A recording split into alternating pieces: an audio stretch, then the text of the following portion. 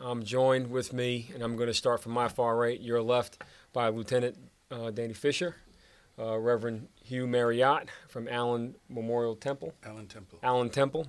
AME Zion Church in Mount Vernon. To my immediate left, your right, Deputy Commissioner Sean Harris, Captain Ed Adanaro, Lieutenant Steve Sexton, and Commissioner Ronald Fatigate. Today was a tragic situation that unfolded on a day where families were coming together to rejoice to celebrate a new year. And it happens that a young woman has fallen victim to another act of senseless violence in our streets. Earlier today, we spent some time at the hospital with the family of the now deceased, a young girl who I'll talk about in a moment. But for now, I want to introduce Captain Adanaro to provide the facts around the situation at hand. Captain? Shortly before 2:30 this afternoon, police units were called to the area of the 300 block of East 3rd Street on a report of shots fired. The first arriving units encountered a 28-year-old city man who had sustained a gunshot wound to the arm. Upon further investigation, officers located a vehicle a short distance away. Inside, there was a 13-year-old female who suffered a gunshot wound to the head. She was transported to Mount Vernon Hospital, and unfortunately, she expired therein. That would be within a half an hour or so of the incident. We have no suspect information at this time. We're asking anybody who was out there and saw anything to please call the Mount Vernon Police Department. The detective division number is 914-665-2511. The major case unit, which will be handling the investigation, can be reached at 914-668-6841. I would ask that people who do not get an answer at one number try the other number. Detectives are out in the street and they're working, so they might not be able to answer the phone. And that's all I have for you. So, can you explain, the man who was shot by the same person who shot? How did it go down? We don't know. You don't know if someone was in a car shooting or on foot? We do not know yet, no. No, there is a man who walked in the hospital, Montefiore, later on in the afternoon. Was it related to this incident? A man with a gunshot as well. Walked into Montefiore? Yes, that's what We don't know about that. The 28-year-old city man who was shot in the arm, though, what does he say to you? He must be speaking to police? We've interviewed him. He's given us no information that I haven't given you. What was the vicinity again? You said 300 in the 300 block? It was in the 300 block of East 3rd Street, more specifically the area of Pease Street. And no one has come forward to talk about it? Not yet, no. Not one person. In the middle of the day, this is 2:30 in the afternoon. We canvassed quite a few people. Unfortunately, nobody saw anything that helps us. Some people did hear shots. And if you can talk to the collaboration with the MTA police and how they assisted. Correct, and thank you for reminding me, Mayor. I would like to give our thanks to the MTA Police Department, who provided support at the scene, additional manpower, and much-needed assistance. So, Captain, you don't know about the 20-year-old man that walked into Montefiore at around 3:06 p.m.? No, I do not. Identify the 13-year-old. Who was she? Yeah, the 13-year-old has been identified as Shamoya McKenzi. She's a student at Mount Vernon High School.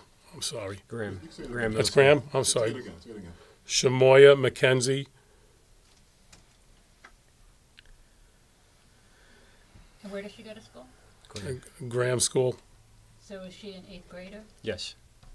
Graham School? Graham School. She's a member of the basketball team there. Can you tell us a little bit about her? Yeah, we'll touch upon I'll that. defer on that right now. Graham School? Correct. Graham? Correct.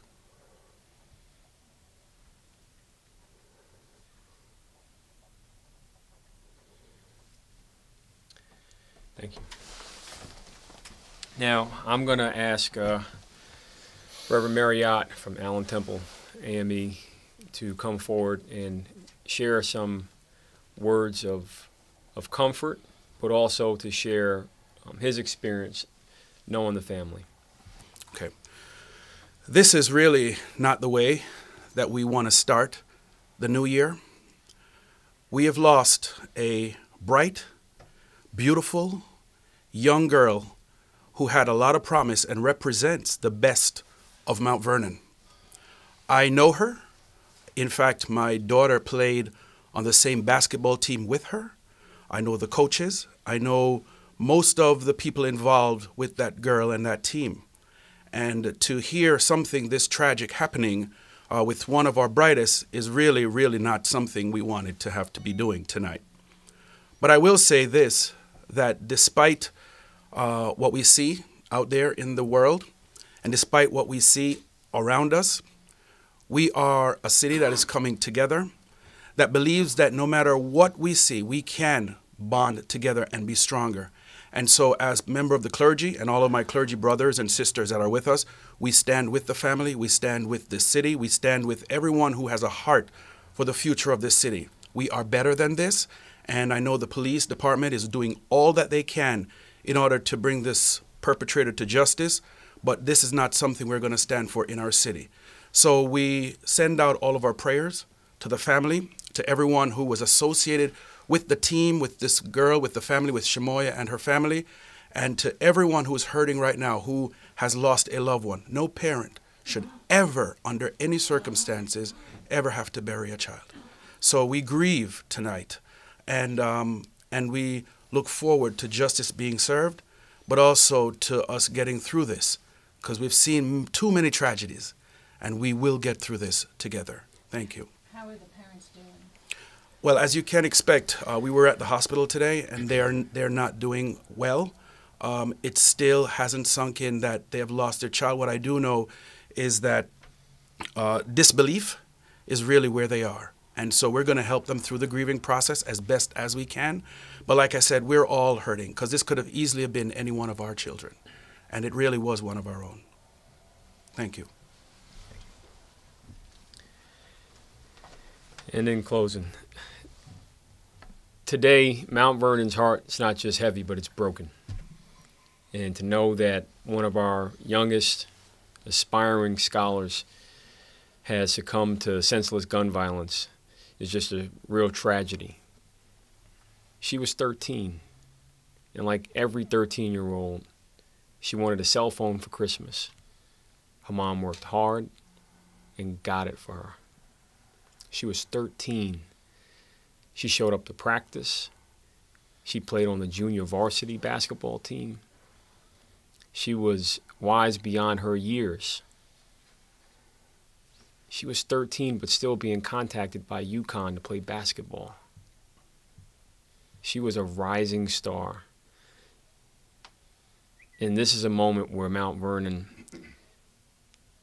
really is coming together to grieve this loss, but really coming together to look how we can embrace our young people and teach them that life is a gift, and we have to continue to do more to keep them safer. Our police department is working hard around the clock to bring this perpetrator to justice, but more importantly, we're working with the community to make sure that we're holding each other up during these very tough days. Tomorrow, there will be grief counselors available at Graham School. That's located at 521 East 5th Street in Mount Vernon. And we look forward to, that's going to be at 9 a.m. The doors will open at 9 a.m. I spoke with the superintendent of schools, and he will be there, and I'll be joining him. And it will be open to all the students that are having now to deal with this tragic situation of losing life at such a young age to such a violent act. And having grown up in Mount Vernon, having been through this, I know exactly what they're feeling. They're confused, they're scared, and this is why, we're going to continue to work hard to try and build that bridge and strengthen that bond that keeps the community together.